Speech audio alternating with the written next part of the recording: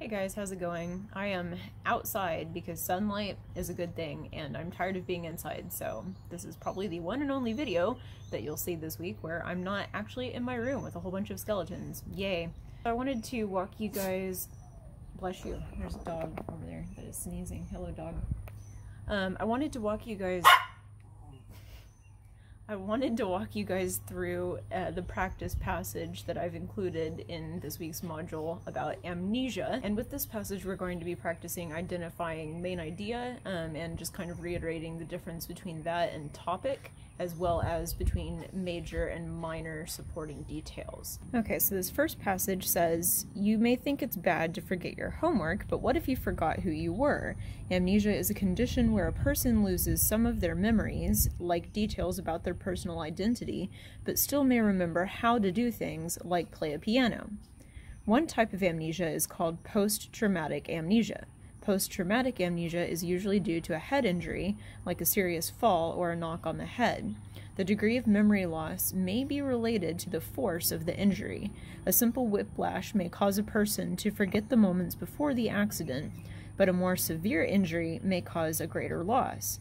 For example, the victim may not remember who certain people are, or may forget details about their own identities." Okay, so the first thing that we want to identify when we're looking at this particular short passage is what is the topic. So the topic is usually going to be one or two words, a word or a phrase, and in this case our topic is amnesia. Just broadly, this passage is about amnesia. Then I'm going to take a look at what this passage is saying about amnesia. So we know the topic is amnesia, but what about it?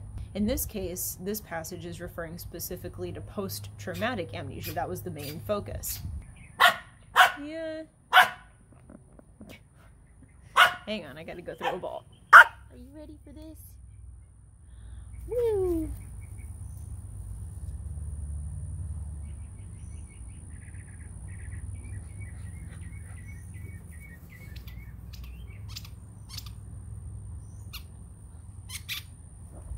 And she's just not going to bring it back. That's okay.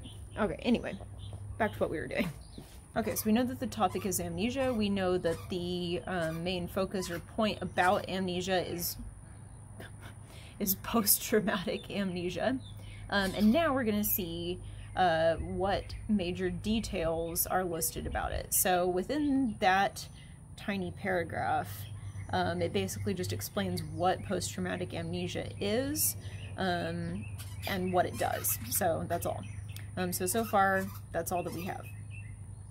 Let's take a look at the second passage, at the second paragraph. This one says, "Ansel Bourne was a preacher, carpenter, and most likely an inspiration for the name Bourne in the movie and novel series The Bourne Identity.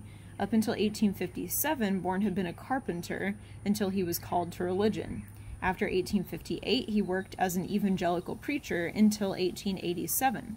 He set up shop in Norristown, Pennsylvania as a candy maker using the name A.J. Brown. 3 months later, he woke up not knowing where he was with no memory of the previous months. The case of Mr. Bourne has fascinated psychologists and some filmmakers for years." In this case, I would say that the topic of this passage is Mr. Bourne.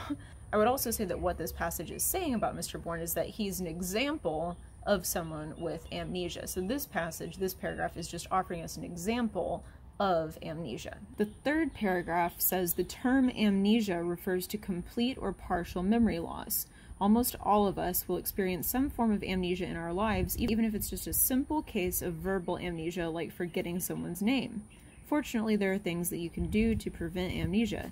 Here's a list of foods you can eat to improve your memory: almonds, walnuts, bananas, honey, apples, and black pepper.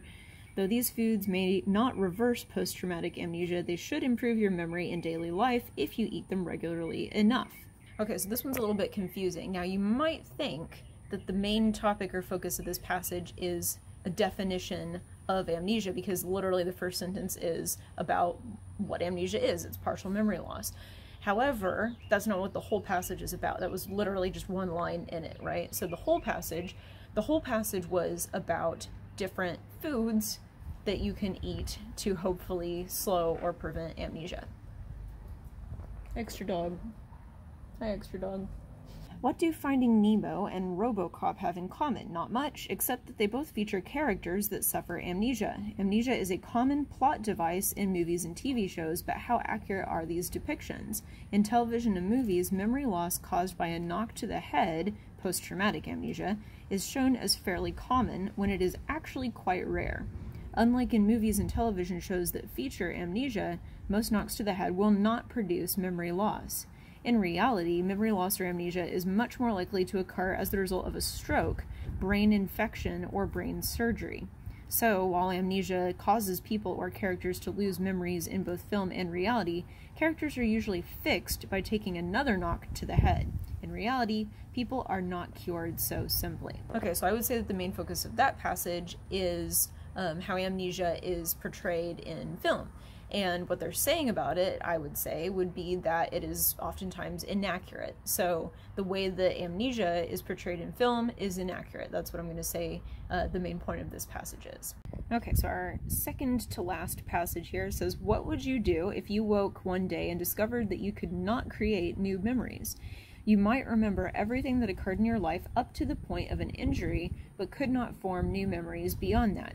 This condition is called anterograde amnesia, and it is difficult to treat, but doctors and therapists recommend these steps. First, use technology to help. A cell phone with a calendar reminder can do much to offset this condition. Second, use helpers. Having people to assist with daily tasks like paying bills will prove quite helpful. Lastly, seek therapy. While there is no cure for anterograde amnesia, memory training may help the afflicted live a more normal life. Currently, there are no chemical medications or drugs that will alleviate this condition. Okay, so I would say that overall the main point of that passage is just to tell us what treatments or resources are available if you do suffer with amnesia. If you wake up one day and can't form new memories, not necessarily losing your memories, but if you can't form new ones, they're saying that there's really nothing that you can do other to ultimately fix it other than, kind of manage the condition and go to therapy. Okay, last but not least, the brain is the most complicated system in the human body. The brain is separated into two hemispheres, or halves. From front to back, the brain is further divided into three parts: the forebrain, the midbrain, and the hindbrain. The forebrain is where most reasoning, thinking, and emotional activity occurs. It is also where most memories are stored. The brain controls reflexes and processes sensory information: sight, touch, taste, etc. The hindbrain processes basic survival functions like breathing and maintaining a heartbeat. The brain is truly the most amazing system in the human body. Okay, so while this one was not specifically about amnesia, it was just a nice little closing thing, just to kind of, emphasize that, the brain's a weird thing, but it's kind of a cool thing. So looking at the passages that we just read in this large piece, we had a passage that was about amnesia in general, like what it is and what post-traumatic amnesia is. We had a passage that was an example of amnesia, Ansel Bourne. Then we had a passage that was about what kinds of foods you maybe could eat to help manage that or prevent that. And then we had a passage about the portrayal of amnesia in film and how it's inaccurate oftentimes. Then we had a passage that kind of explained to us that while you can't really just fix something like that overnight, there are ways you can manage the condition. And then finally we had a closing passage that said the brain's weird. So overall, if I were to answer the question, what is the main topic of the passage, I would say amnesia. Question B on your sheet there, which asks what is listed about the topic, well, that's basically everything that I just said. That's, what it talked about in each paragraph. I would just list those things that were discussed. And then finally, it asks, what do the major details have in common? Well, they are all aspects of amnesia or related to what amnesia is, what it looks like, and how to treat it. So then, if I'm going to answer question 2 on your sheet there, which says write a sentence that expresses the main idea of the passage, I would have to take all of that information, all those different things about amnesia, and condense it into one sentence. Like if someone had not seen this article, what am I going to tell them in one sentence that this article is about? And I can't just say amnesia. That's the topic. That's not the main idea. The main idea has to answer the question, well, what about the topic? What about amnesia?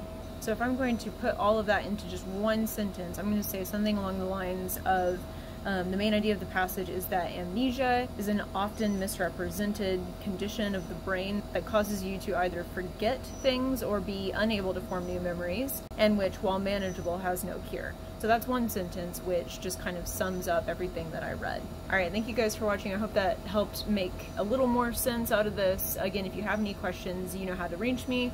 But thank you all, good luck with your studies, and have a great day. Bye!